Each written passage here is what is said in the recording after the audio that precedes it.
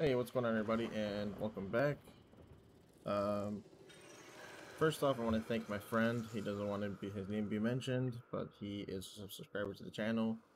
Basically, he's the one that helped me get my PC back. So it's not my PC anymore. Like, I sold that one. This is just one that he gave me money for, and I basically built it. Which that's a whole big thing that happened. But anyways, I have a working PC now, and I'm forever grateful. So, anyways, today we're going to be talking about the Astilla Prime. So, it's a shotgun, it's a rifle, it's everything. It's really good.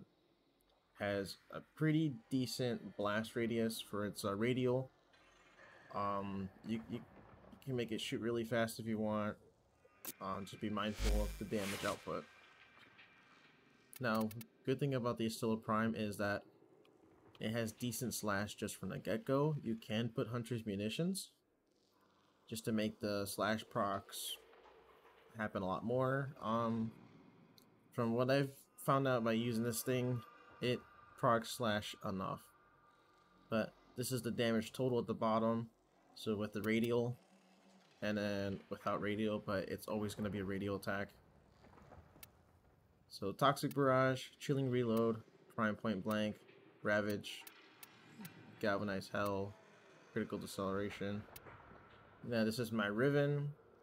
I didn't care for Rivens for this thing because when this thing came out, you know, it felt like every Prime that came out was going to be, what was it, like one dispo. I guess they gave this thing a break and they gave it a 3. So when I found out it got to a 3 and I earned one from just popping a Riven, I was like, bet, I'm keeping it. So yeah, now it's a dispo of 3. So yes, I'm keeping it. And I'm not gonna lie, I kind of like this one because I get multi-shot, projectile speed, and fire rate. Because it is shooting slug rounds, so they are slow. So the projectile speed actually makes it go a lot faster. I get more fire rate, and then of course more multi-shot, more damage. And then of course blaze. And then vigilant supplies. And primary merciless. I don't know why they changed the colors of... I guess they just were... I don't know. There's been some changes I've noticed since I got back. And I know there's some new weapons I have to get from the Chrysalis, but that's going to wait. But anyways, I'm just going to leave these guys active. And look, since I'm legendary rank now they're at, what, 85? From range.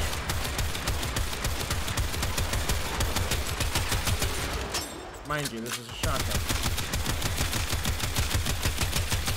And you see the radial affects like a group of enemies. Go. Thing is so strong. Like the regular Astilla was pretty good, but the Prime is just a whole different beast. It is also a revolver shotgun. Oh, it's a revolver crystal slug shotgun. Or glass shard, whatever you want to call it. But see that projectile speed from the Riven? Beautiful. It's already there at the end. How about... I got some XMSs, so let's see how it fares with like the new XMSs, which are still up in the air. Some people like them, some people hate them, so... It's a mixed bag, for sure.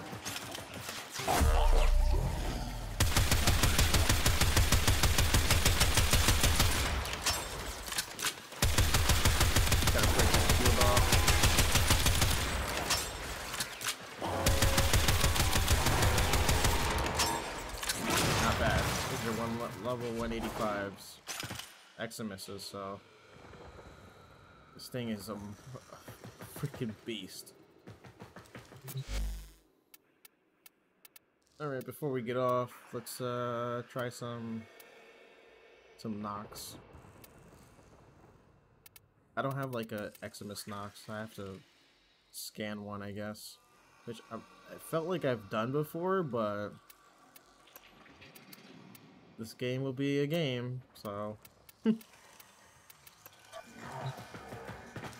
here we go. There you go. They're just charging in already.